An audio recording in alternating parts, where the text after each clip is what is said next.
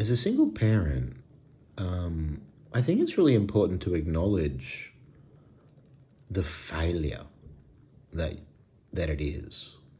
Like, not to whip yourself and not to like torture yourself or punish single parents, but there's no transcending a problem that you don't acknowledge. There's no transcending a failure that you won't face up to. And children need a mother and a father if they can have one, fundamentally. And their true mother and father are generally the best. Because the true parents are the only people that know why the child exists, in a sense. And this is not a trivial thing. Like, there is a story that the child wants to see completed. There is a conversation between the parents that produce the child that the child instinctively wants to see completed in the most positive way possible. Because their personality is very much, it's unique, but it's built out of their parents' personalities. And as they try to integrate a healthy personality, they're trying to form their own constellation from the best aspects of their parents' personalities.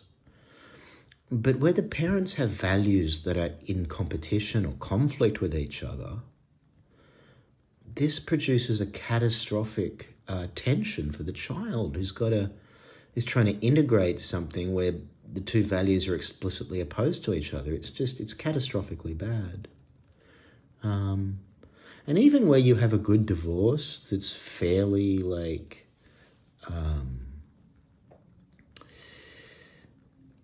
just benign, not too violent or terrible or, painful. I mean, as much as a divorce can be painless. And the parents have some kind of communication and there's no open warfare, right? That's good. But it still sucks for the child because the child, there is an instinctive conversation that the child wants to see. And that's because the parents of the child are the only people who know why it exists. Like, this is the special thing about your parents, your biological parents, right? They're the only two people on the planet who know the spiritual reason for your existence. Like what emotions produced you, what vibe you came out of. And if there's only one parent, or if there's two parents and they're not in communication and they've got slightly different values and they can't communicate, we deal with it. It's not the end of the world, but it's really shitty. I feel really guilty and ashamed of being a single dad. Like, I'm not whipping myself about it anymore. And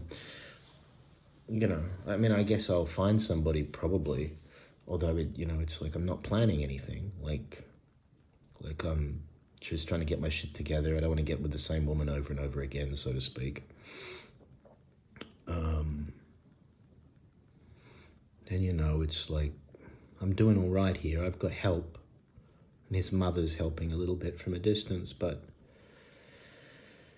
yeah, I don't know what I'm saying. I just, I didn't expect to be a single parent. I didn't even expect to be a father. And I've just grown up in this culture that valorizes single parents to such a degree that I'm realizing it's a little bit unhealthy. And I don't want to vilify anyone because I get where the valorization comes from. It's because single parents have been vilified, but I think at some level, you need to acknowledge, like as a single parent, if you are one, like the failure that you've made, and that you've produced a life in such a bad way. Like it's just evidence of selfishness and blindness. Like it's like, and this is, I'm applying this to myself. My son is now 6 and he's getting sort of too conscious to do this, but, we separated when he was like 1. And every time that his mother and me were together with him, it was heartbreaking the way he would hold both our hands together. Like his entire being wanted to unify us. It's what kids want. Divorce with children is terrible. And even where it's the lesser evil, we need to admit that for it to be the lesser evil, it means we were greedy or stupid or fearful in the way we got married or partnered. It's no joke who you impregnate or who you let impregnate you.